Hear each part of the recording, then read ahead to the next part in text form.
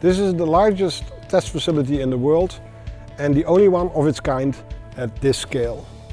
It was specifically set up to make our customers more profitable and their business more successful. In the current marketplace, a lot of our customers are doing retrofits to their facility. That's a large capital investment for them. They're worried about it. They don't exactly know what the results would be. By building a test center, the customers can bring their material, see the results, and be much more comfortable with that purchasing decision. This facility really is totally dedicated to the customer, so the customer has all the time to test and retest their material under different circumstances. We saw this facility as an investment in our customer success. But this test center is now being used also by consumer goods companies that want to test the recoverability of their packaging.